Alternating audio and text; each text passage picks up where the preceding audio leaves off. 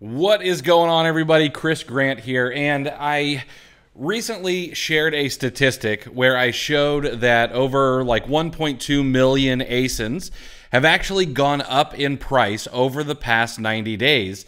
And I did this because we often hear, well, everything tanks. I buy something and everything absolutely tanks. And I just wanted to combat that just a little bit, much like I combat the myth that Keepa drops equal sales. Keepa drops do not equal sales. So I wanted to show you exactly how I was able to find this information, and it is using the backbone of Amazon sellers, the creme de la creme of softwares for arbitrageurs and flippers on Amazon. It is Keepa. And what we're going to do is we're going to go into the data section of Keepa, and inside the data section, we're going to spend a little bit of time in the product finder.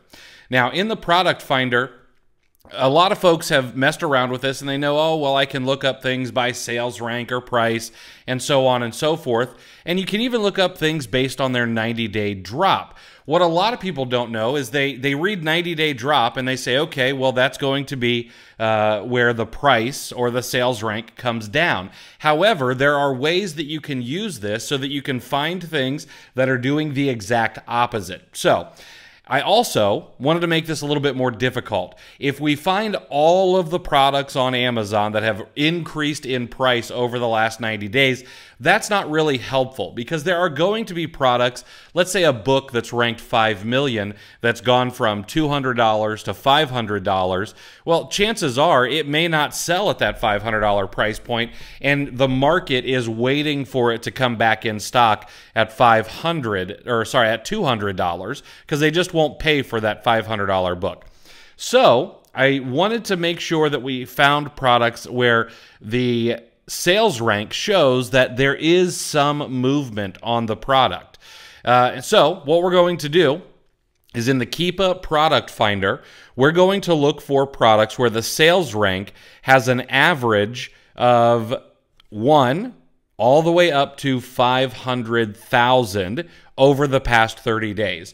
Now, a lot of people are going to say, well, 500,000, that's way too high. I hear the guys on Instagram and things like that tell me that I need to look for things that are under 50,000 all the time. And I understand the sentiment and I appreciate it. However, there are tons and tons of products outside of that 50,000 in sales rank that do well all the time. Home and kitchen, for an example, is a really large category that I've sold things that are 500, 750,000 in sales rank.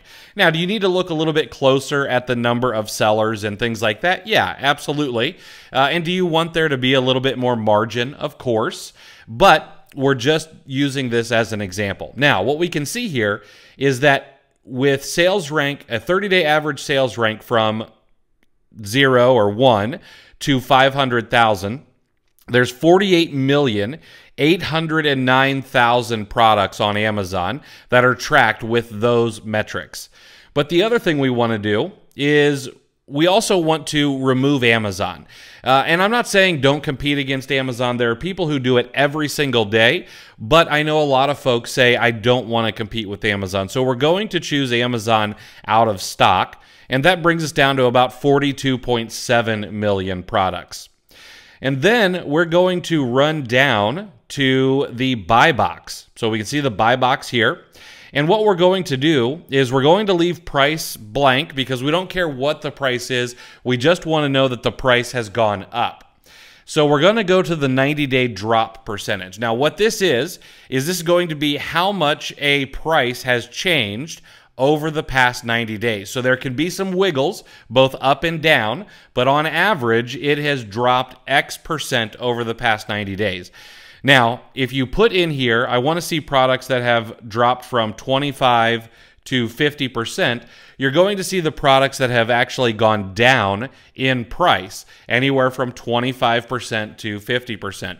Now remember, in this 90-day drop section, in the first box there, you want to make sure that the smaller number is always there, okay?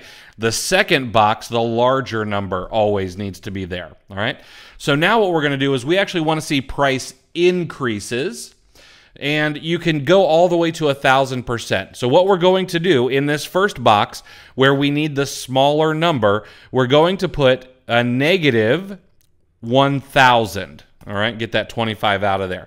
This is going to be a negative 1,000%, or a 1,000% increase in price.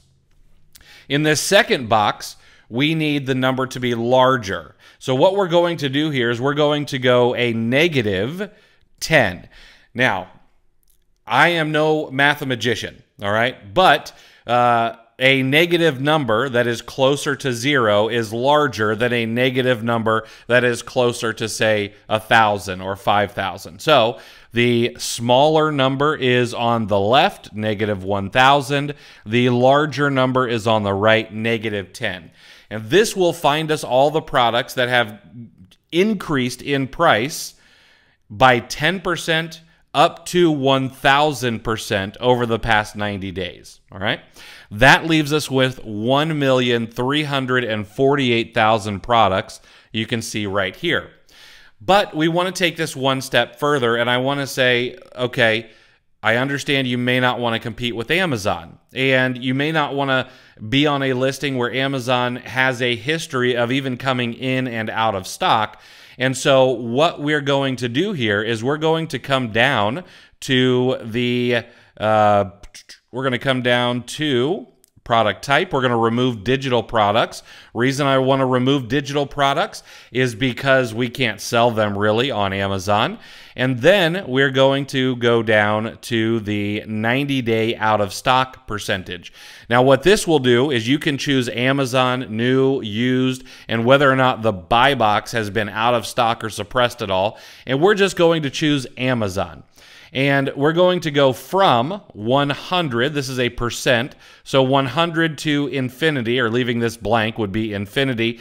And this means that this is going to pull back the products where Keepa shows that Amazon has been out of stock 100% of the time over the last 90 days. Right?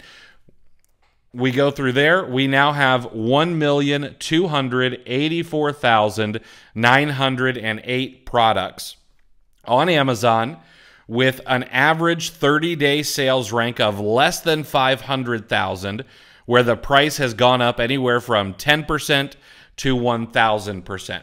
Now, a lot of people are like, well, why would this be helpful? Well, this is just helpful to let you know that prices do not always tank. Prices do go up on products that actually sell, and you can take advantage of that. Now, this amount of data is going to be too much.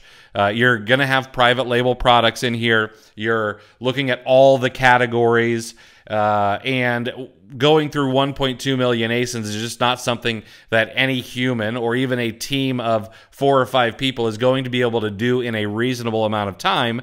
However, using the logic that we've used here to find how many products there are that are going up in price, what we can do is we can get a little bit more surgical. And we could go to a particular category like grocery. We could go to a particular category like health and beauty, or beauty and personal care, health and personal care, or beauty and whatever category you might be interested in, and you can really narrow down on just those products.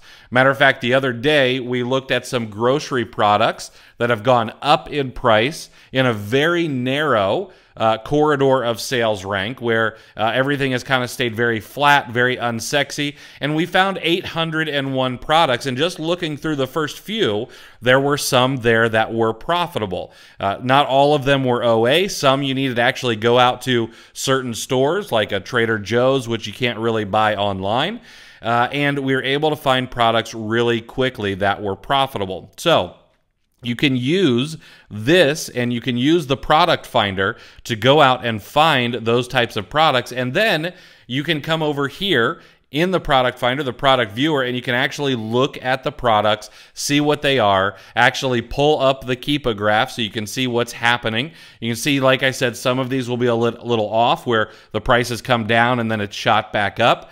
Okay, but you're going to see other products where the price has just consistently gone up over time. This one's a very small increase over time, but you can see it's gone from $5 up to about maybe $7.50 or $8 without me clicking through and actually looking at the buy box price.